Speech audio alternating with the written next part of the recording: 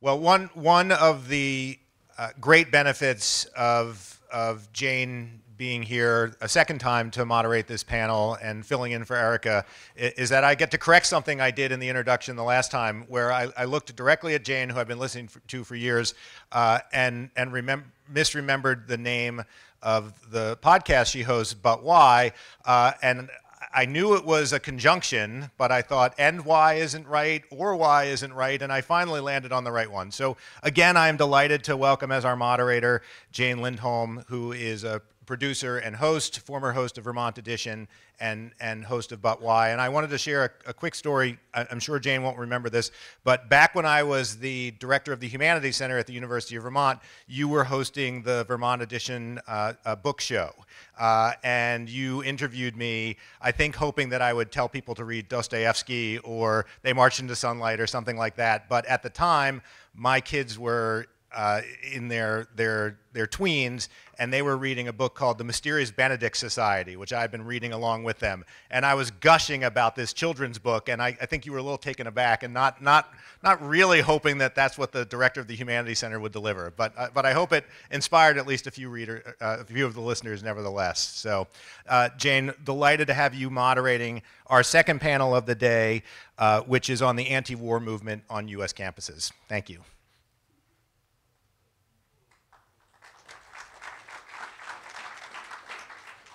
Thanks, David. And, you know, who would I be to say not to read a children's book, having now moved my career into the realm of children's education?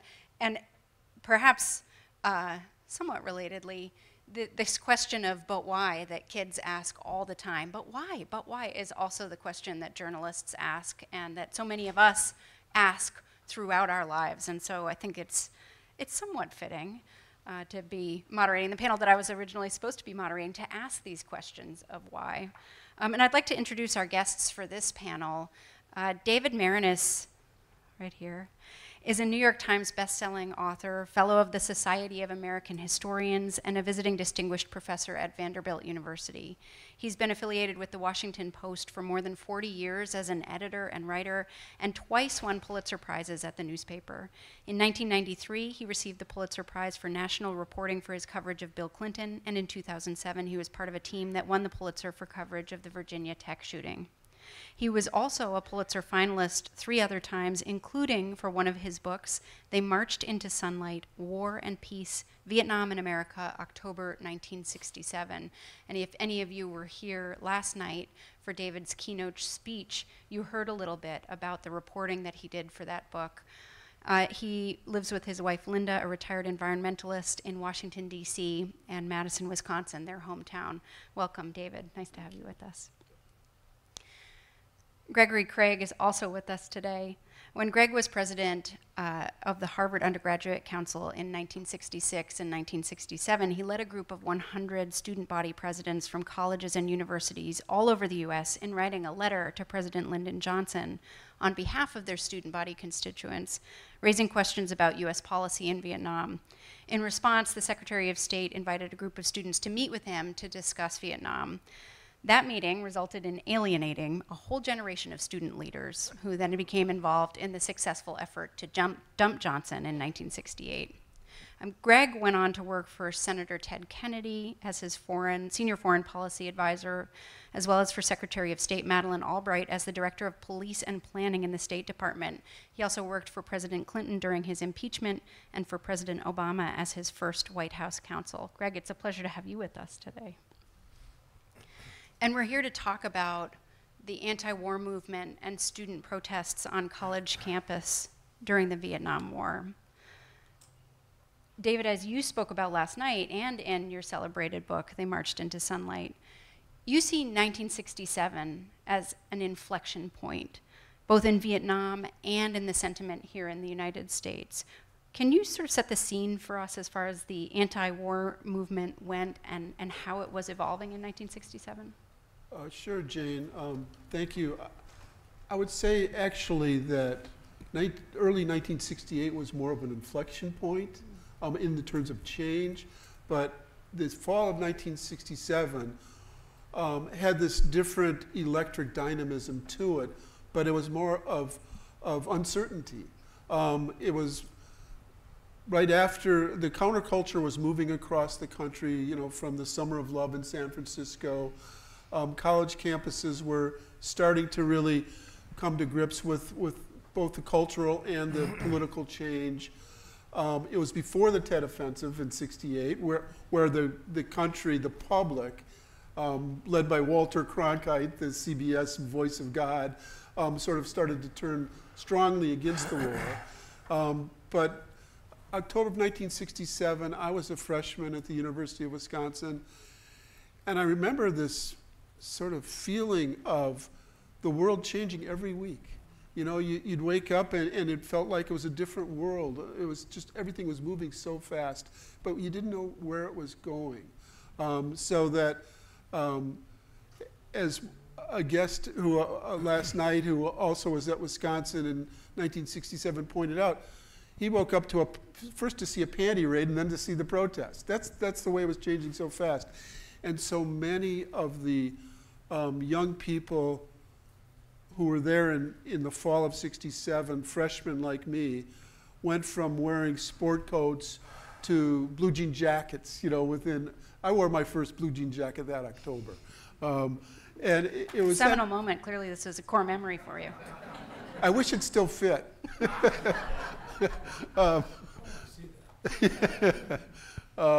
Yeah, I interviewed Father Berrigan in a blue jean jacket. I remember doing that. Anyway, so the reason I was fascinated by 1967 is because you didn't know the answers yet. You didn't know what would happen with the war. You didn't know whether the ability to stop the war would succeed. And it was just this moment. You know, at Wisconsin, 3 years later, in August of 1970, there was a horrible bombing there in the physics building where a researcher was killed.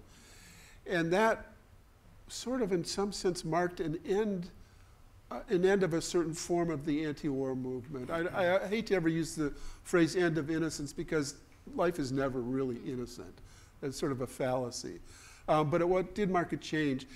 And I didn't want to write about that because you already knew what was happening. 1967, you really didn't. Beyond wearing a jean jacket, what were you doing on campus in '67? Well, I grew up my father was a newspaper man. He was then the city editor of the progressive newspaper in Madison, the Capital Times. And my older siblings were scholars, and I was kind of the dumb kid in the family. But I had already realized I wasn't going to be able to play shortstop for the Milwaukee Braves, so I was looking for other things. But I've always had sort of a reporter's, observer's sensibility.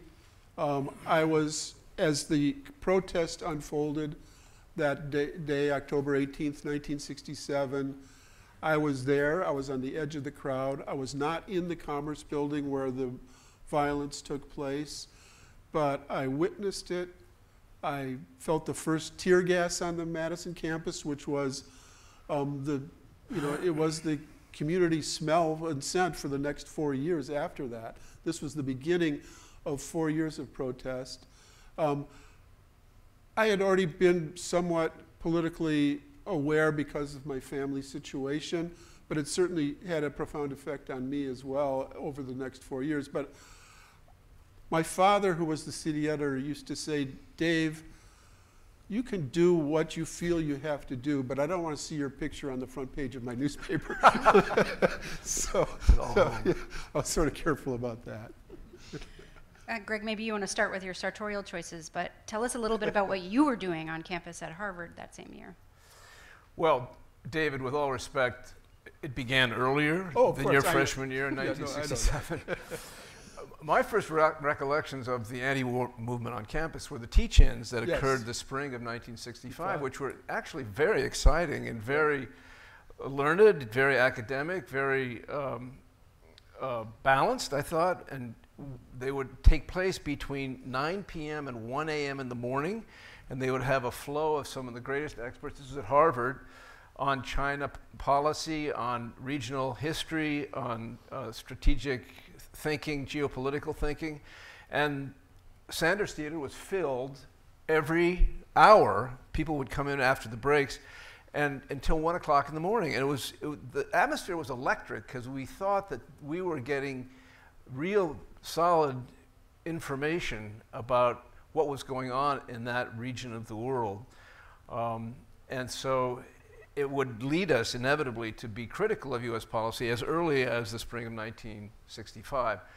But there was an additional thing that happened to me that I recall very sharply, because in 1965 it was John Kennedy's 25th reunion at Harvard. Had he lived, and he would have returned to participate in that reunion, but since he couldn't come back, McGeorge Bundy came.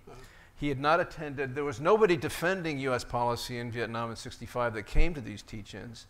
But Bundy came back and agreed to answer questions about US policy in Vietnam at a lecture hall.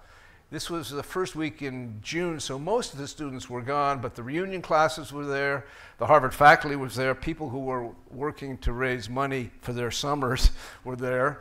And so I sat in at the Lowell Lecture Hall and listened to McGeorge Bundy defend the war. And one of the questions he was asked from Professor Benjamin Schwartz, who was a US expert on China.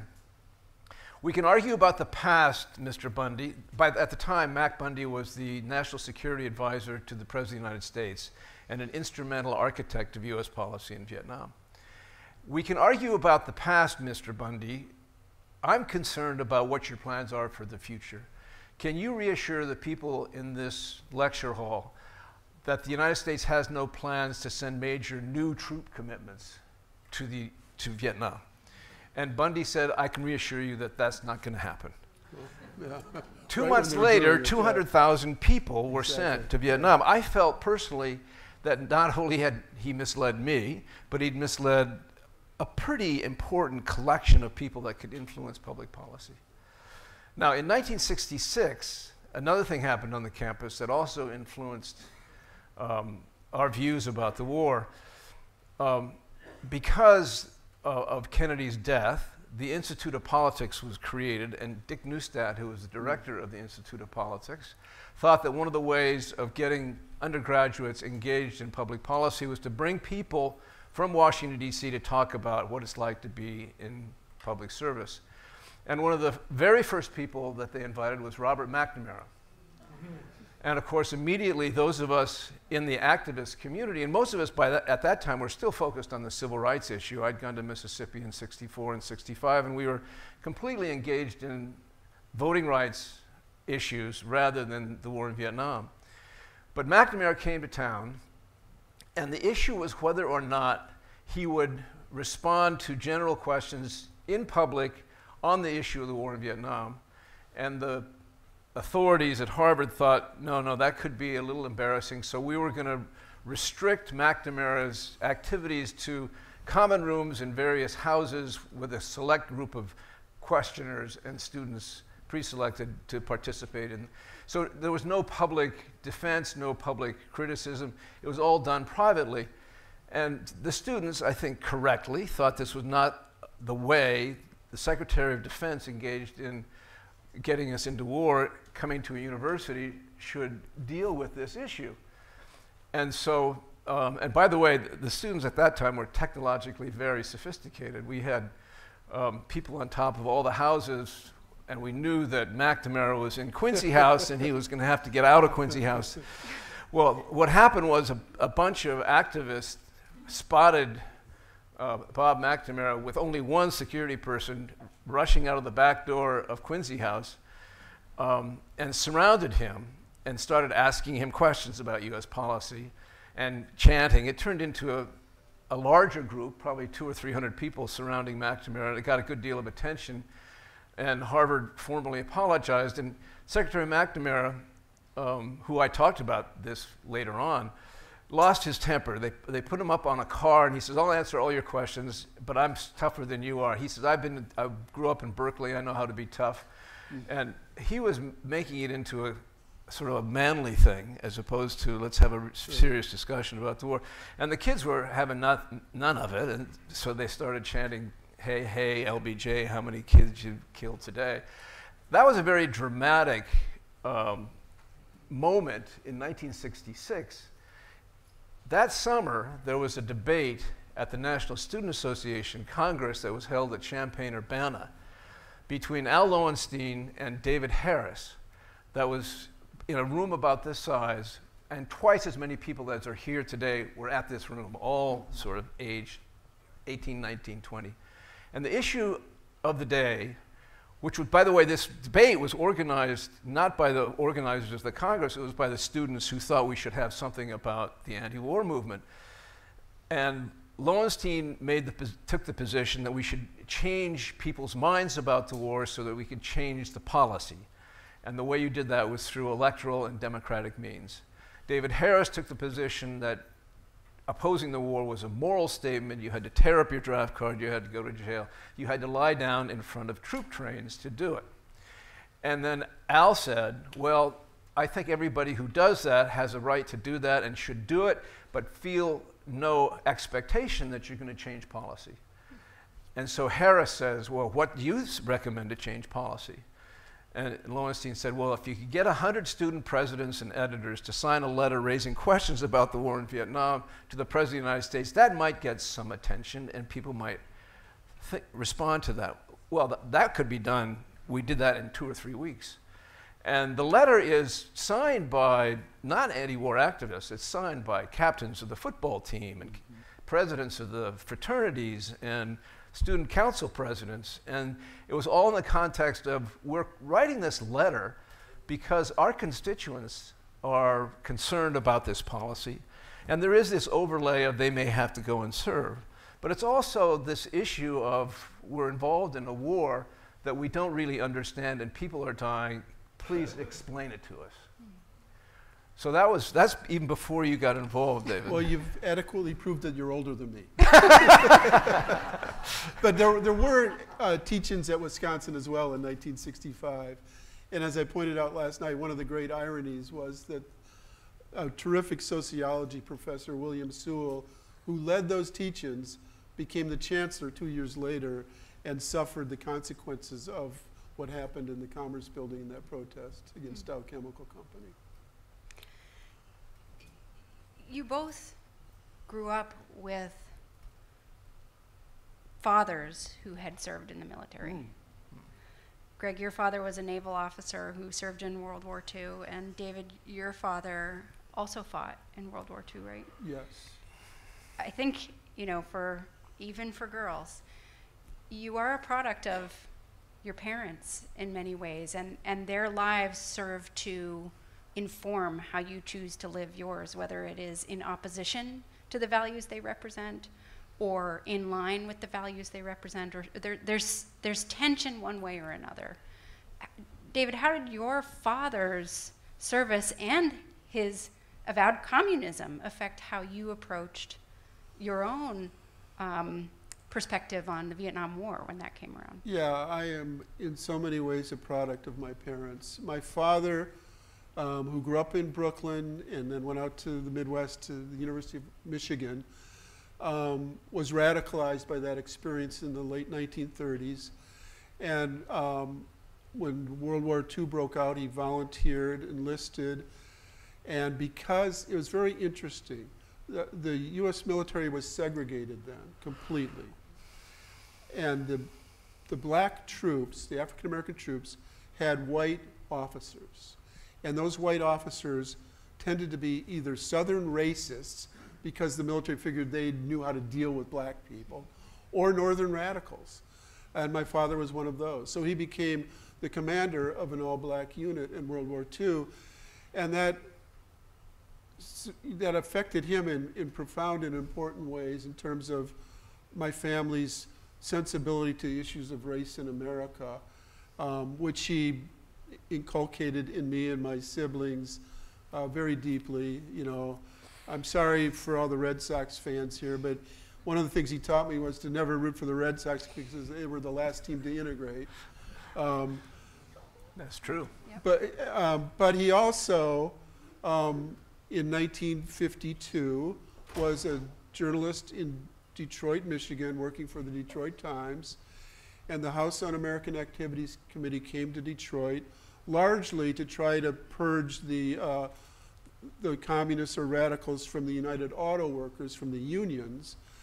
And during those hearings, there was a woman who had infiltrated the Communist Party in Michigan and named 800 names. She'd kept files for years, and my father was named, and he was fired from his job and blacklisted. We bounced around for 5 years after that until he finally was saved by the Capital Times in Madison, Wisconsin.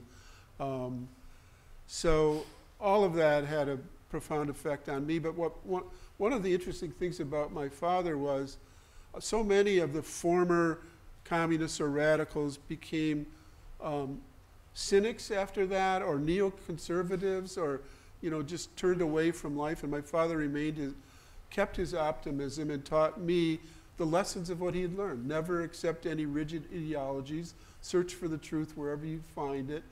And so his suffering really was to the benefit of his children, and that's sort of shaped my whole career as a journalist and as a human being. Greg, what kind of conversations did you have with your father as you began to shift your focus from the civil rights movement to anti-war? Well, his military experience wasn't nearly as important to him as his experience on university campuses, because he had made a career and a life of being a university administrator. In fact, Dean Kaufman of the University of Wisconsin, I am sure, knew my father, because they did almost the same thing exactly.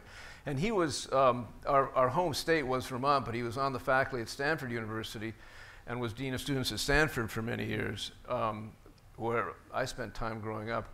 But he left in '61 because he was so excited about John Kennedy and joined the Peace Corps with Sarge Shriver. And so he was very much part of the idea of liberal change and transformation and international, that the United States could make a difference in a positive way internationally. So he was not someone who was a believer in the omniscient wisdom of military brass. I mean, I think it was something that he learned to distrust that kind of authority. So that I think he had no problems with raising questions about the wisdom of U.S. policy in Vietnam. But he had the same college experiences. I had the same college experiences that you describe in your book. The University of Wisconsin had different people, but the events were similar to what happened at Harvard in '69, what happened at Yale in '70, and university campuses all over. And that was very much part of the anti-war experience, was what was happening on campuses. Yeah, and you said you were a participant in writing this letter questioning the U.S. involvement in the Vietnam War and the policy. What did you think was going to happen from that letter? Well, we assumed that everybody would read the letter and change policy immediately. Of course. Well, it did make, actually, Senator, it did make the New York Times, which was an important event that, student leaders could raise questions about national policy that extended beyond ROTC or Dow, Dow Chemical on the campus. And what happened was we got an answer back from the Secretary of State, who invited a group of 40 student presidents to come meet with him to talk about the war. And I think it was in good faith that they thought by exposing their thinking to us, we would be convinced and that we would agree that the war was wise and should go forward. Precisely the opposite happened. I can remember Rick Weidman, who was the president of the student body at Colgate University, asked a question after Dean Rusk had methodically explained the policy of increased pressure to force the Vietnamese to the negotiating table, and once the increased pressure had forced the Vietnamese to the negotiating table, at that point there would be a possibility of having a settlement. And Rick says, "Mr. Secretary, what if that doesn't work?" And I'll never forget, Rusk smoked Lark cigarettes, of all things. And he put his hands like this and he said, "Well, somebody's going to get hurt." Well, actually, the people that were going to get hurt were right there in the room that he was talking to, in addition to which, that didn't seem to me to be a wise policy. That answer, everybody recalled that answer as not being very thoughtful or not being very strategic and not being able to go around the corner and think about what next steps were. So when I say, and you say, that it alienated a whole generation, I think the war in Vietnam lost the loyalty of football captains and fraternity captains and Don Siegelman, the president of the student body at the University of Alabama, and people out at the University of Oregon. I can't remember all their names. Of course, David Harris was going to jail already, so he was resisting the draft. But that was, I think, a significant moment in the development of a broad-based anti-war movement that included all components of the student body, not just the activist parts. So, I would agree, absolutely. I would agree that it broadened the base considerably. I'm not sure about the Wisconsin football team. Because I remember vividly, you remember S.I. Hayakawa? Oh, yeah. Well, you know, yeah. He was in California, though. Yes, but there were about 25 goons on the Wisconsin football team, all the white guys, who formed an S.I. Hayakawa based club, and they would walk around the campus sort of trying to intimidate the anti-war protesters. So, but you're absolutely right that it broadened it in so many ways. You know, so by the time 67, 68 rolled around, you were talking with the university-wide protests as opposed to just 200 activists who really, although those 200 activists actually knew what was going on in Vietnam and had studied it, like because we had the teachings. Yes, whereas so many of them just were responding to sort of the culture of that moment, and they had the right instincts, but they didn't really know what was going on in Vietnam. So then what was the effect, do you think, David, of campus protests? I mean, Greg asked you a little bit about this last night as well. Yeah, I mean, it's complicated, I honestly think. I mean, it certainly, it changed, the people who took part in those anti-war protests were, for the most part, changed forever by that, by a feeling of betrayal by people in power. And it led to, I mean, I always try to teach people to be skeptical but not cynical, but it led to that, then followed, you know, starting through the civil rights movement to Vietnam to Watergate and Nixon. It could border onto cynicism after a while, feeling that you've been betrayed so often by the government lying. So it had that effect. I think it divided the country in a way that it's still riven. So much of it goes back to that period.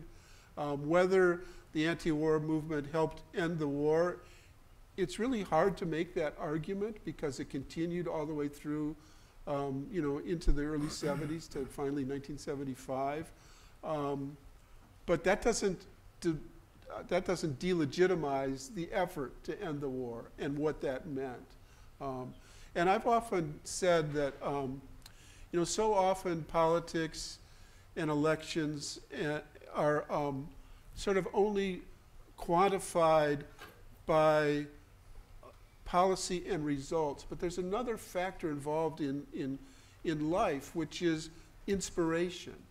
And so, like Doris Kearns Goodwin, in her latest book, writes about her late husband, Dick Goodwin, who was a brilliant speechwriter, talking about John Kennedy going up to Ashland, Wisconsin in 1960 during the primary in Wisconsin, and then revisiting it when he was president. And how Doris then interviewed people 50, 60 years later about that. And it still has a profound effect on the people in Ashland, the inspiration that Kennedy gave them. And so I think that's true in so many aspects of life, that there's something beyond, there's something soulful or spiritual.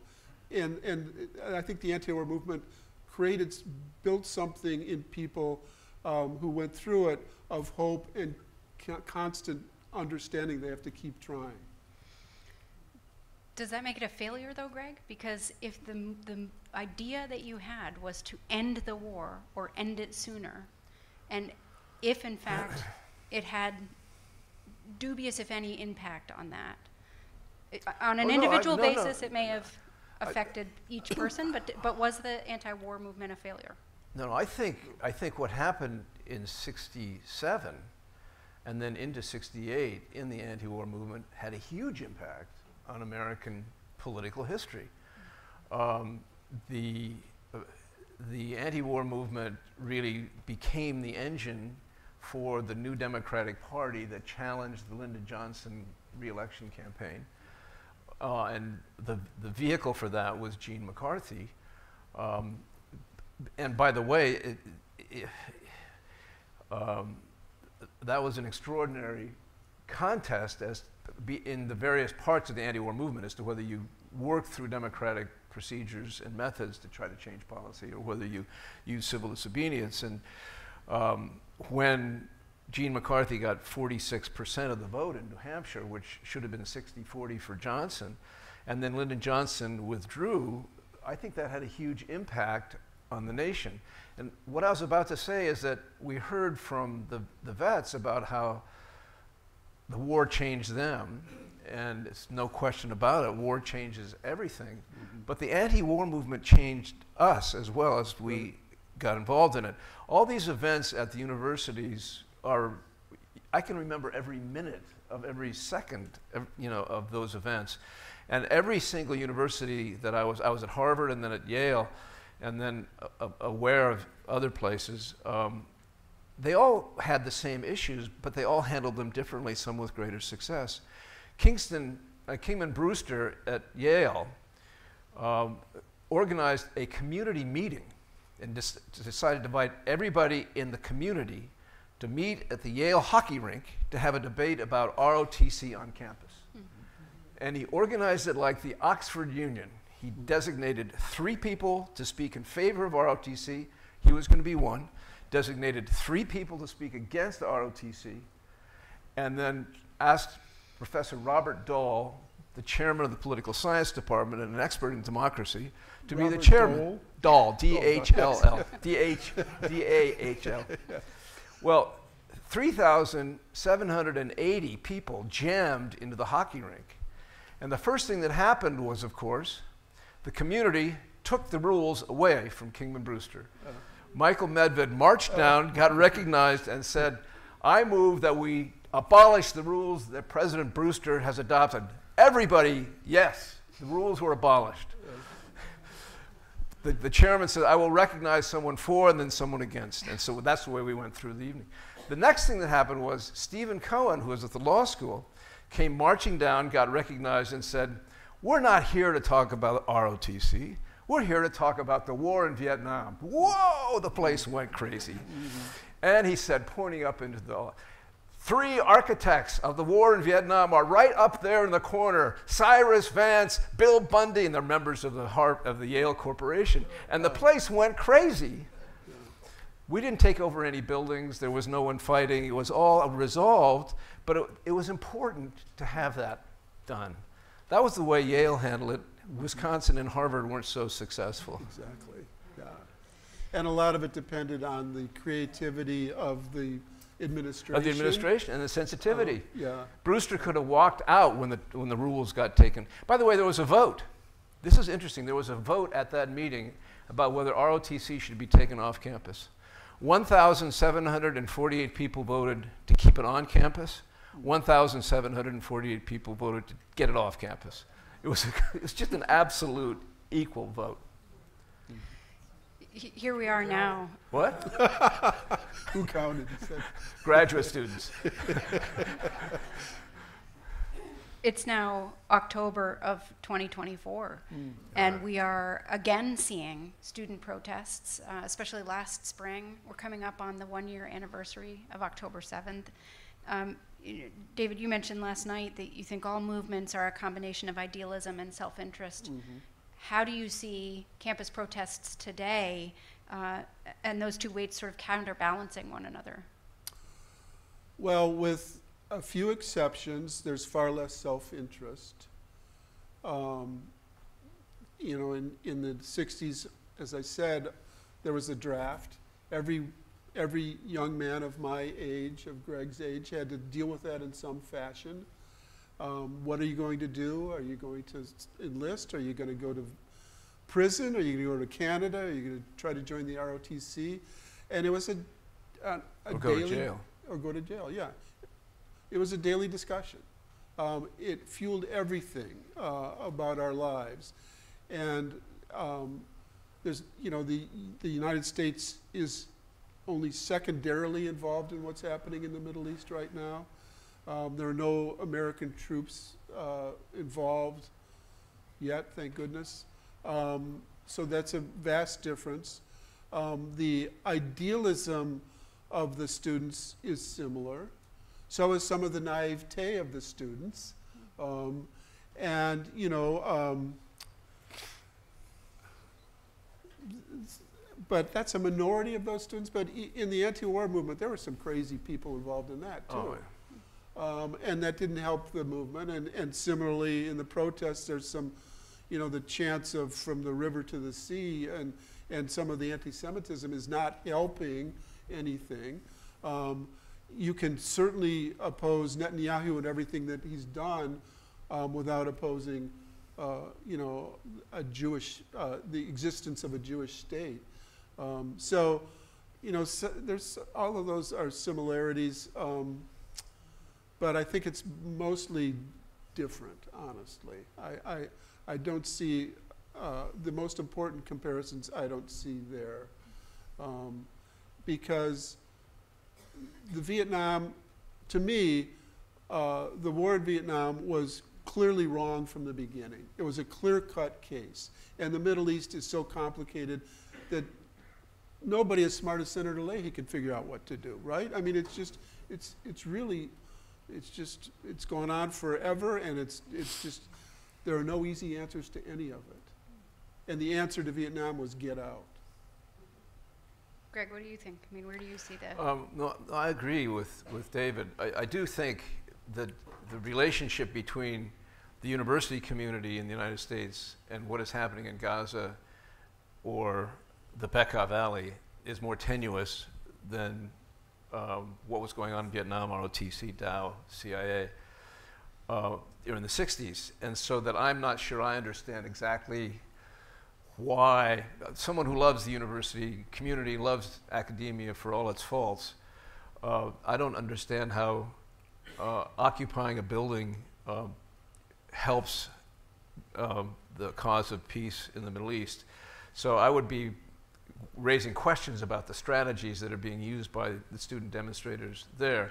I would have been focusing, I think, on humanitarian issues if I were a student activist now rather than policy issues because of the complexity of the policy issues and the fact that it's impossible to get adequate assistance to starving and damaged populations. That would be the source of my, but I think the model that they're using today on the university campuses is the anti-apartheid model that was used back in the late 80s, which I think had a very important effect. And by the way, I think the encampment, for example, at Harvard was a very positive thing, and it was handled well by the Harvard negotiators up until the time of the graduation. The encampment there was very much like a teach-in. There was a huge effort to have regional information, education, history, understanding, debates in that encampment inside the yard. And so not everything was just protest and hostile and violent. There were aspects to what happened in the university campuses associated with Gaza that were very positive. And I credit that the kids care about this stuff. Sure. And I will say that for American students to be sufficiently concerned about the welfare of populations that are being bombed every day, I think that's a good thing for them to care about that. Yep. You know, it's interesting, last night, David, when you were speaking, you rolled off a phrase and we moved on, but there was a palpable reaction in the room when you said that, you know, one of the sub-themes of your book about Vietnam is the betrayal of the young by the old, and the rank and file by the leadership. And that doesn't apply just to Vietnam. I think in any situation, as generations emerge, the young often feel betrayed by the old. And you could feel in the room last night that students reacted to that. And your generation are now the olds. Yeah, and I think young people still feel betrayed. Senator Leahy is reacting to it. Well, I think they have a reason to. I mean, the world that we've left them, in terms of the environment. But I should say, I'm now an old guy, but I honor my elders. I mean, I think it's people in power who are the ones who betray, not all. I mean, there's so much to learn from old people. There's an enormous wisdom there. And on the other side, when you look at the political reality of today, Donald Trump's main support comes from people over 65, which is unbelievable, isn't it? But so there's a betrayal there. But I think in so many different ways, the world that we've left the young is not what we should have, and not what my generation thought we would be leaving them. It's not all our fault, but nonetheless, I feel that young people. I mean, I teach at Vanderbilt. I love this Generation Z. I think they have more idealism and a little less self-interest than my generation in some ways. But I just wish we'd left them a better world.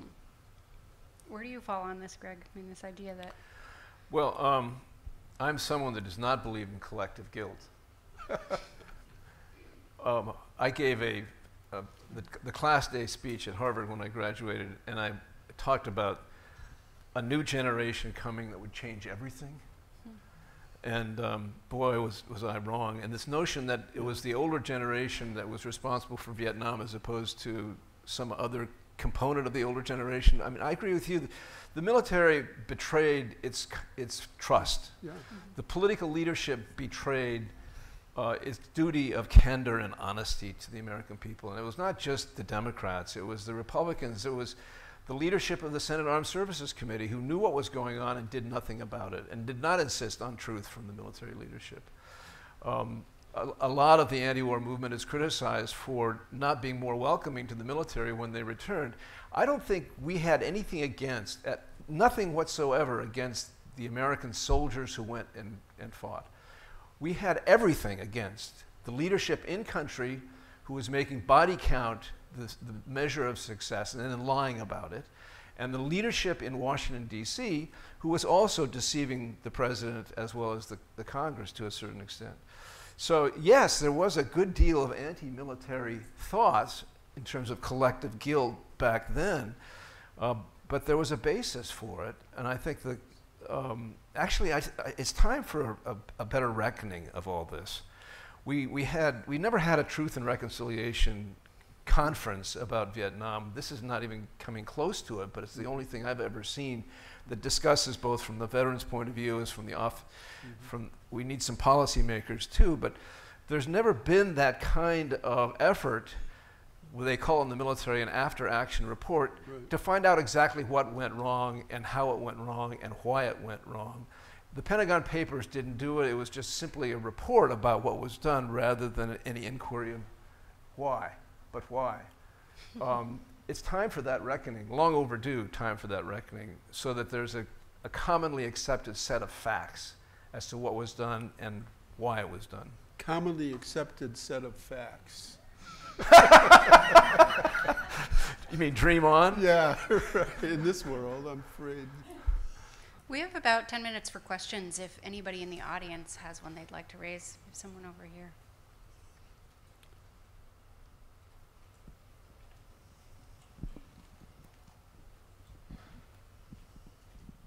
Thank you, gentlemen. I got to this campus in 1967 and had pre-planned and did enroll in ROTC. While watching the rest of the campus, of course, basically explode like every other campus in terms of the did across the country. Then I spent the next 4 years after I graduated in the Army.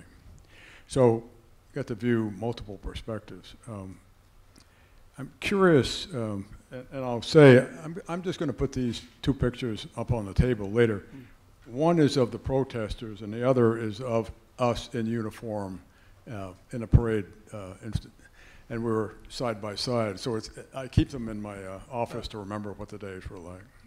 But I'm curious, you've both talked about, obviously there was, the military lost its moral compass, I think, is basically what I've always felt about this. And meanwhile, the political leaders lacked the, I guess, the kind of wisdom and strength that Senator Leahy and a few others have demonstrated over the years.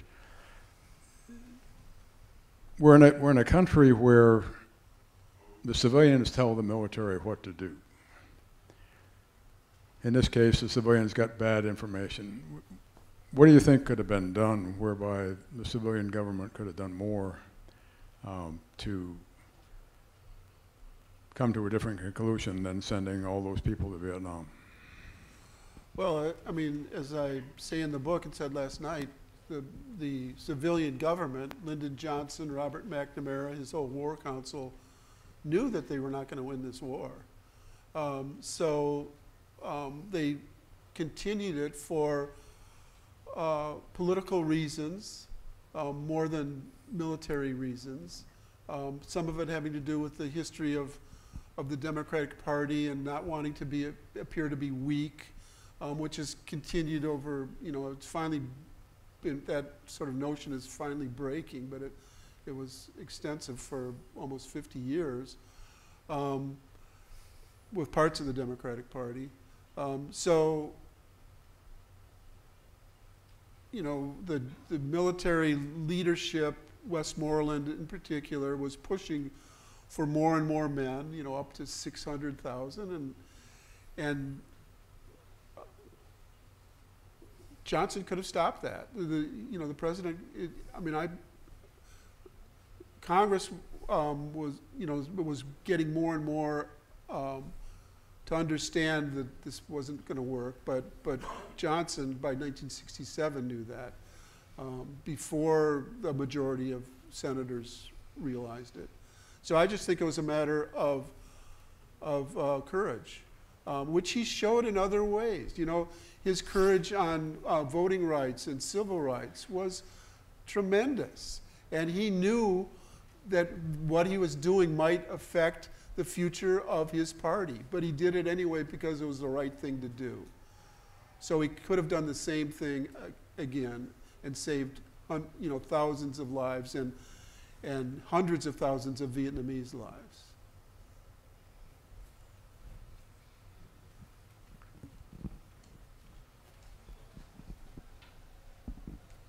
Thank you both for being here.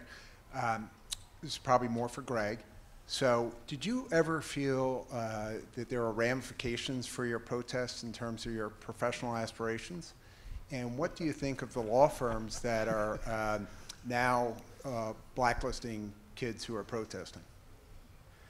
At the time, I thought there might be ramifications. And the moment came when I was being considered for a job in the Clinton administration for Warren Christopher, and I went in and talked to the Deputy Secretary of State, Warren Christopher, and I said, you may not know this, but I was very much involved in the anti-war movement. I'm sure there's an FBI file that's wide and big and deep. And he says, it doesn't make any difference to me. So I think it made a difference to some people. It might have made a difference if I was trying to be confirmed by the United States Senate, but I wasn't. I don't think it would make a difference today, but I did get my FBI file, and I wasn't disappointed. It was. And what about today's students? I think some of the most talented and thoughtful and caring and energetic and resourceful people on campus today are probably the ones that are involved in these activities. So if I were hiring someone, I would really want to make sure that this was not someone who was a disruptor that could work as a member of the team, and his attitude or her attitude towards authority wasn't knee-jerk against authority, but I wouldn't hold the fact of a demonstration against them. So I think as a policy, that's a terrible mistake. Now what happened, at Harvard with this walkout, what happened at Harvard was the encampment left under the representation from the university that there would be no adverse action taken against the people that had engaged in the encampment. That was overruled by the Harvard Corporation. And I think 7 people, 2 of them Rhodes Scholars, 5 of them top of the class, some of the best people in the graduating class were denied their certificate, their BA. And that's when the Harvard class walked out from the commencement. I would have been walking out with them. My favorite, I teach at Vanderbilt every other year, and in my seminar on political biography, by far the sharpest student in my class took part in the sit-in at the chancellor's office at Vanderbilt and was expelled. And it's Vanderbilt's loss, and now NYU's gain, because that's where he is now. Another question? Good question. So there's very clearly a lot of talk about leadership here, and one of my best mentors taught me that there's a fine line between leadership and manipulation. That's very clear today, and that's very clear from the past. So I'd be curious to know, what kind of manipulation and propaganda have you seen on either campus protests on either side, and how do you see that playing into today? I'm going to have to duck that.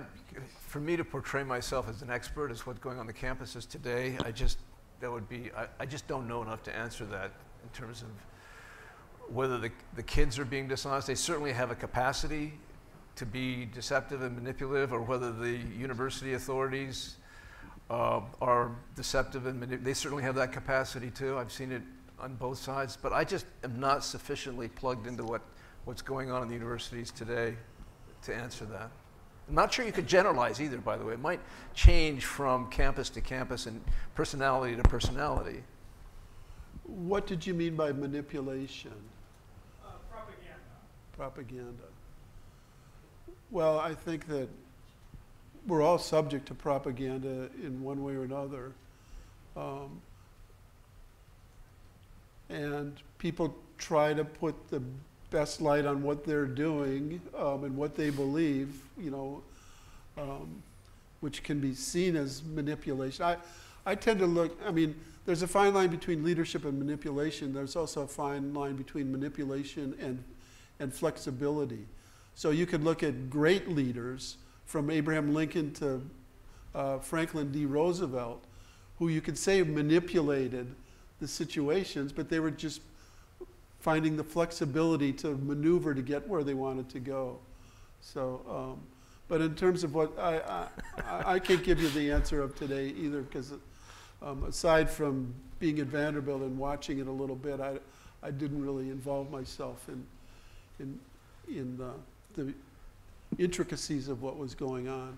So I was involved in 2 White Houses, Clinton White House, Obama White House. We spent every day trying to figure out how to manipulate the Congress of the United States. And how to manipulate journalists. Oh, no, we never did that. We have time for one final question.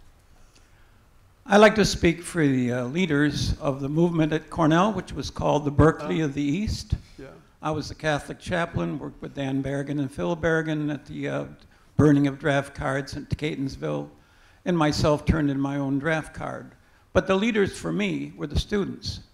They had studied. I would go to the SDS meetings, and I would find out how much they knew about Olin Chemical, who were coming to draft people on campus, but were making Agent Orange. And so the students themselves knew more than the faculty, the administrators, and the people that funded Cornell about what was going on in apartheid in South Africa, what was going on in the Middle East. And so I'd just like to make sure that we knew who the leaders were. They were so smart that they not only knew the facts, but they worked with the campus police and they worked with the administrators. And when they marched, they made sure there was no hate speech allowed to march with them. So I just want to say a good word about the ones that taught me a lot. Thank you. I would agree with that at Wisconsin, that the student leaders understood the connection between Dow Chemical Company and the war machine. And one of the great, I don't know if it's an irony, but an interesting contradiction or connection is that here were these students protesting against Dow Chemical Company, the makers of Agent Orange, and here were these soldiers fighting in Vietnam, and many of whom I wrote about who died probably from the effects of Agent Orange. So there was a connection there that the soldiers couldn't see at the time, and maybe, you know, the protesters weren't thinking so much about the soldiers as about the war itself. But in a sense, those protesters were trying to stop something that would harm the soldiers. I wish I could say that all student leaders of the anti-war movement were worthy of respect and admiration, but they weren't. The anti-war movement made terrible mistakes, which in some respects prolonged the war. I think, by the way, Jane Fonda was not a great asset in the anti-war movement at all. It was, to end the war, you had to appeal to American pride and patriotism, and respect and love for country, rather than supporting the opposition who was killing our soldiers. No matter what the cause, the strategy of ending the war did not include waving North Vietnamese flags at demonstrations. It did not include what Abby Hoffman did and Jerry Rubin did all the time when they made speeches. The Yippies were not a great contributor to the anti-war movement when Jerry Rubin called on children to murder their parents, or when every other word out of Abby Hoffman's mouth began with the letter F. This was not something that was meant or successful at persuading American people that the war in Vietnam was wrong. It persuaded them that the people that were opposing the war were wrong. As Bill Coffin said, you want to have them reevaluate our policy, not to reevaluate you. And there were those who led the anti-war movement that did damage to the cause. We're going to leave it there for this. We have one more panel still to come, and as we move from campus protests to thinking about the legacy of war and where we are today. But I want to say a big thank you to David Marinis and Gregory Craig for being here and being part of this conversation today. Thank you both.